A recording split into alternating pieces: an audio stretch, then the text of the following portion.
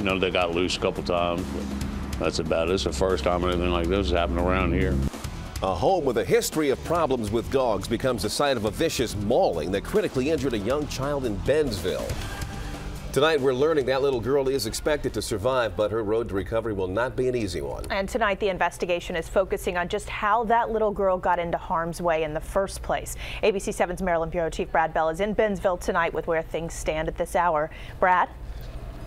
Well, a lot of questions about which dog was involved and, as you said, how they came in contact with the little girl. But tonight, everyone's thinking mostly about that little girl. And as you said, there is good news. She is now in stable condition and expected to pull through.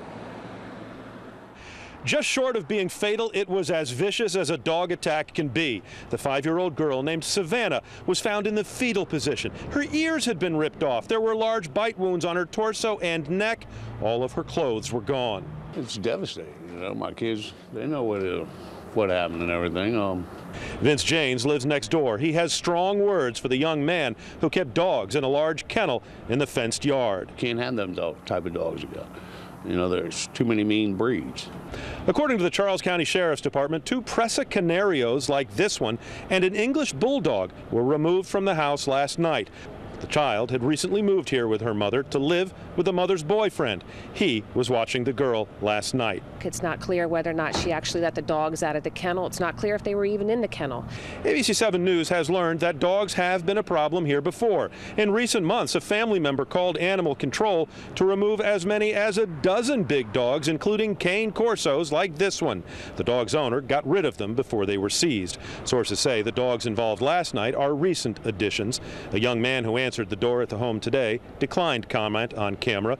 His neighbors say their thoughts are with the little girl.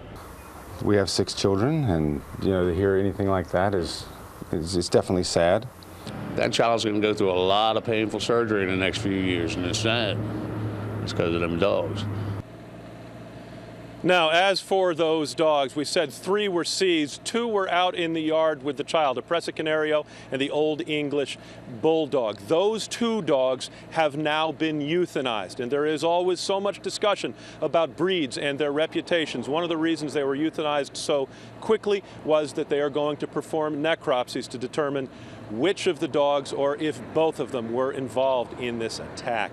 In Bennsville, Brad Bell, ABC 7 News. Okay.